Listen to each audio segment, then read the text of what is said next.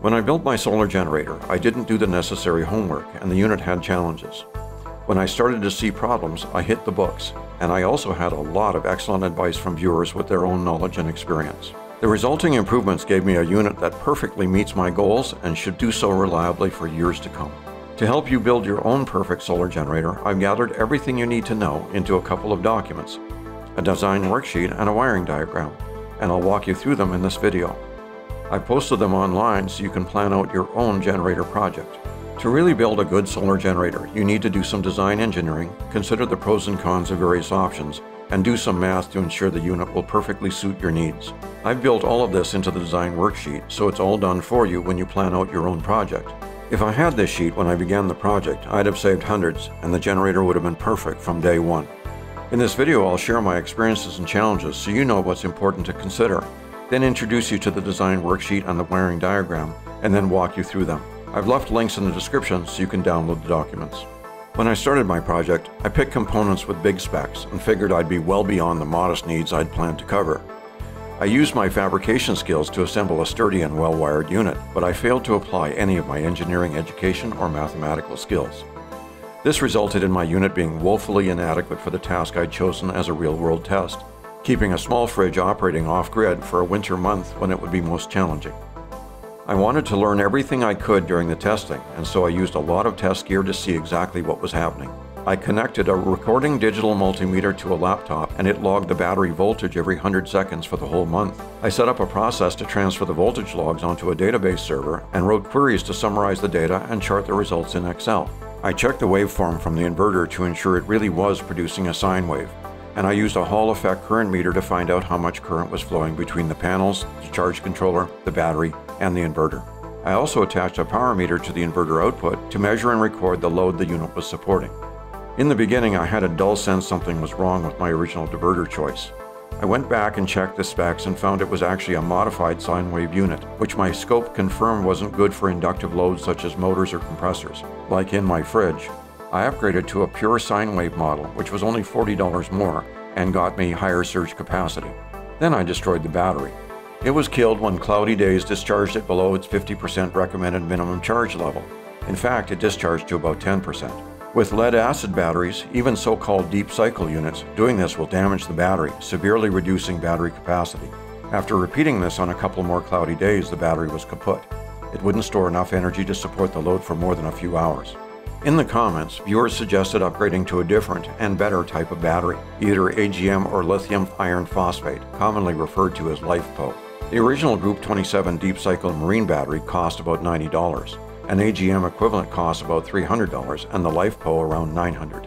I couldn't wrap my mind around spending more than the total cost of the generator project just for an upgraded battery, so I went with the AGM. Right away, this was a significant improvement. It handled the charge-discharge cycle well and supported the load throughout the night. However, when I analyzed the voltage, I could see the battery charge level was gradually dropping day by day. I analyzed the battery charge-discharge cycle, and the math showed that the energy stored in daily solar charging wasn't quite enough to offset the daily discharge to support the load. This was a little surprising because the energy from the panels, 200 watts for 6 hours or 1200 watt-hours, seemed like more than enough to support the load, 27 watts for 24 hours or 648 watt-hours. I expected inefficiencies, but not like this. After doing some research, I found three major efficiency factors that really affect the performance of a generator. Number one is the efficiency of the charge controller. That affects how much of the energy coming from the solar panels is converted into charging power for the battery. The inexpensive unit that came with the solar kit was a PWM type, which is about 70% efficient, so about 30% of the panel wattage is lost. Number two is the battery round-trip efficiency, or how much energy you can get out of the battery for the energy you put in charging it. For the original deep cycle marine battery, the rate is about 75%, so another 25% of the energy was lost in the battery charge-discharge cycle. Number three is the inverter efficiency, or how much 120 volt energy comes out of the inverter compared to how much 12 volt energy goes into it. The upgraded inverter is about 87% efficient, so another 13% is lost there. Using the components I'd originally selected, I could only get about 91 watts of usable AC power for 200 watts of solar panel production, for about 45% energy throughput. This was shocking and reinforced how important the advice in the comments was. Viewers suggested using different types of charge controller and battery, and this can make quite a difference. Upgrading to a more expensive MPPT type charge controller and an AGM battery changes the overall efficiency to 72.5%, a whopping 60% increase in usable power from the same panels. You can get more power by adding more panels, but that can be a lot more expensive than just upgrading components. Okay, now let's get to the design worksheet and the wiring diagram. I've posted the design worksheet online so you can use it to develop your own design. There's a downloadable Excel sheet or a rough online version that should work with most devices. The links are in the description below. The best way to design the generator is to work back from the load to the source. Once you've downloaded the sheet, there are 4 or 5 steps you'll go through. Step 1, inventory your devices. Step 2, calculate inverter size and run current. Step 3, determine battery capacity requirement. Step 4, calculate charging power requirement. And Step 5, optionally calculate backup generator requirement. So you start with an inventory of the devices that you'll be running on the generator. Enter the list of your devices in the table in the upper left-hand corner. I've put some examples in here for you to work from. In my case, I have a small fridge, 2 phones that I'll be charging, 2 tablets. I also have spaces for LED lights, a TV or audio system, and a CPAP machine. These are items that people have mentioned in the comments. I have the quantity set to 0 on these items because I'm not planning on having them as part of my load. For most items, it's pretty easy to figure out the load they represent. You can simply read the wattage off of the label and have a pretty good idea of how much power they require. Some items, however, run on a duty cycle. That means they don't run all the time. They turn on and off throughout the day. Those are a little bit more difficult to calculate. I have an inexpensive power meter that I plugged the fridge into, and then I ran it for several days, and then took the kilowatt-hour consumption and the number of hours it was measuring, and put them into the box on the right. According to the meter, my fridge consumed 2.57 kilowatt-hours across 96 hours of running. That's 27 watts per hour. And I plugged the 27 watt number back up into the main table. Throughout the sheet, wherever there's numbers that you'll need to enter, they'll be highlighted in yellow. In all cases, there will already be a number there, which may be a good representation of the numbers you need to use. So assuming the numbers in yellow are good enough, there's nothing to do in step 2. In step 3, you'll determine the battery capacity that you'll need to support the load. First, plug in the number of days of autonomy that you expect to support with the generator. This is the number of days in a row that you expect the generator to support the load without the benefit of the sun to charge the battery. The system will tell you what amp hour reserve you will need for the battery in your design. You'll need to choose 1 or more batteries that add up to at least this number. When you've made your decision about how many batteries you have and what their capacity is, you can add up the amp hour reserve and plug it into this box. In stage 4, you'll choose your battery capacity and what kind of charge controller and enter in the amount of sun hours that you expect in the shortest day of the winter. Choose a battery type from the first table, take its efficiency percentage, and plug it into the first yellow box. Then choose the charge controller type that you intend to use, the less expensive PWM or the more expensive MPPT controllers. This decision will have a big impact on the efficiency of the generator and how much hardware that you'll need to support your load. Finally, plug in the minimum number of full sun hours that you'll have in the shortest day of the winter.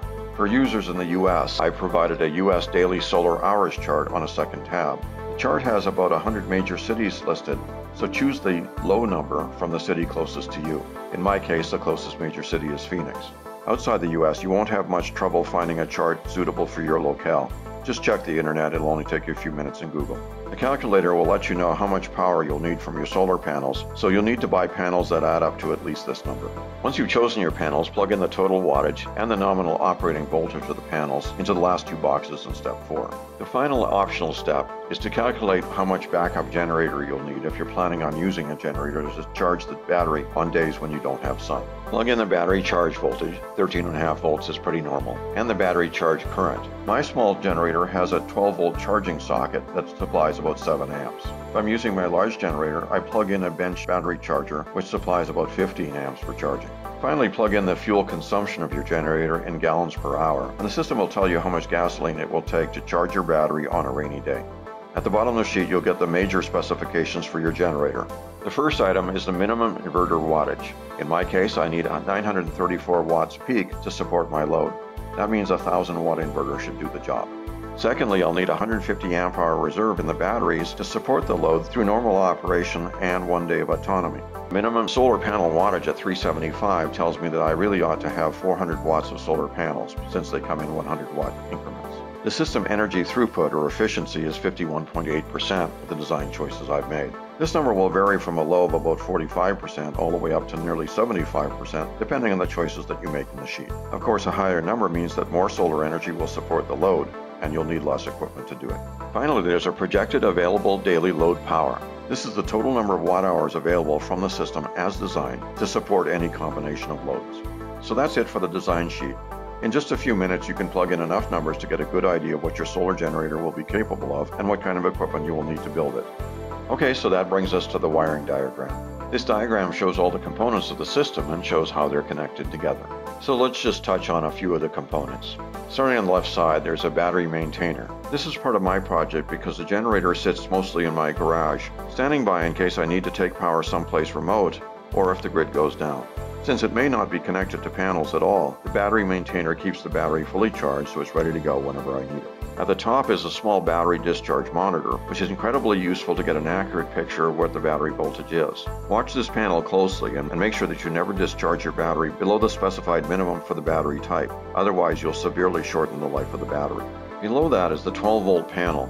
This panel has two USB charging ports, a 12-volt cigarette lighter adapter, a voltage display, and a switch that turns everything in the panel on and off. One of the reasons the 12-volt panel is so important is because the USB ports are connected directly to the battery. This means you can charge phones and other USB devices without losing power to the inefficiency of the inverter. It also gives you a great place to connect 12-volt loads directly, like a spotlight or something else that would normally plug into a car cigarette lighter port. To the right is the inverter, and to the right of that is a power strip. With the power strip, you can plug in up to 6 more AC devices, although you have to be cognizant of the load and make sure that you keep it down. With this particular power strip, it allows 4 more USB ports. Since there's also a USB port on the inverter itself, there are 7 USB ports on this system, so I can provide charging for a number of people at a remote event. Next on the left are the solar panels, and we'll discuss those more later. To the right of that is the charge controller. This is the device that connects the solar panels to your system and provides charging for the batteries. To the right of that is a fuse block to make sure that the system is adequately protected. The top fuse at 3 amps supports the USB ports and the voltage meters. The 5 amp fuse is for the battery maintainer and protects it against shorts in the system. The 20 amp fuse powers the cigarette lighter port. And finally, the 30 amp fuse is from the charge controller to the battery. In the lower left are pictures of 3 items that are very important for the solar panel feed. The first is a 30 amp fuse that protects the solar panels from shorts in the system. The second is a heavy 10-gauge automotive disconnect so you can disconnect the panels from the generator. Finally, there's a picture to remind you to put a strain relief on the wire that goes to the solar panels. This will prevent the wires from being pulled out of the charge controller should somebody trip over them. Finally, there's your battery or batteries, which you would wire in parallel if you have more than one. Well, what do you think? What have I missed, or what did I get wrong? I'd like to know, so please leave your comments below. I try to respond to every comment, and I'm sure I'll learn a lot from your experience and perspectives. For the engineering types, I've made the sheet mathematics easy to follow, so you'll see exactly what the calculations are. If you find any errors or have suggestions for elements I've overlooked, I'd be especially pleased to hear from you. I'll update the worksheet with the best of the feedback, so be sure to come back and get the latest version in the days to come. This design can have a lot of uses. Some of the most interesting from the viewer comments are off-grid power for camping or your cabin, upgrading the power system in your RV, a power center for remote ham radio events, portable AC power for church or musical events in remote locations, or emergency preparedness for grid-down situations.